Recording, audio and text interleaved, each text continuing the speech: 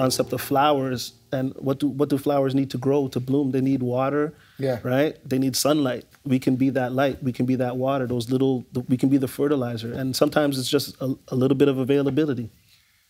You use sports as an example, and I know you're in you know how that goes. I'm going to use this analogy. For today, a lot of the people that are here, if we compare it in life and the basketball, which we all love, shout out to our Toronto Raptors. There's quarters. Right. Most of us here are in the third quarter. We're in our third quarter, yeah, facts. And a lot of the game is won or lost in the third quarter. Yeah, for sure. Mark comes up with this idea, beloved, and we can take it to move mountains.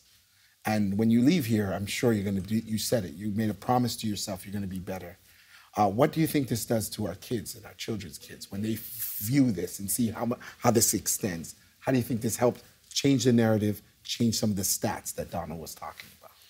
Yeah, once again, it's that mentorship, that availability, right? Like, I can, my only references are my family, right? Like, I grew up single mother, and, dad every 2 weeks, that type of thing.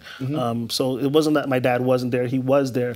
But I also had a collection of black men to guide me. I had my Uncle James, my Uncle Keith. Like, my mom didn't call my dad when I got into trouble. She called my Uncle Keith or my Uncle James because they were closer and more available. And, right? So they would discipline me or mentor me. So I had a collection of great male role models to help guide me on what it is to be a black man.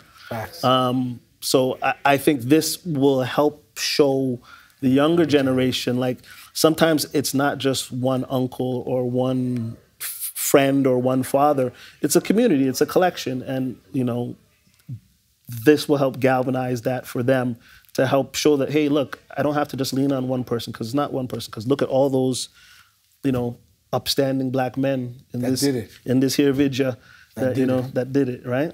And with that ability, we're able to say what we feel. And I love you, bro.